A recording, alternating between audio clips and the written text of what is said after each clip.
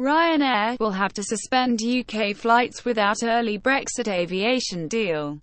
Falling back on WTO rules without a bilateral arrangement would be disastrous, says airline's finance chief. Ryanair has warned it will have to halt flights from the UK for weeks or months if Theresa May does not seal an early bilateral Brexit deal on international aviation. The suspension of flights from Stansted and other airports is a very distinct possibility, the company's chief financial officer, Sorahan, told The Guardian. Continue reading.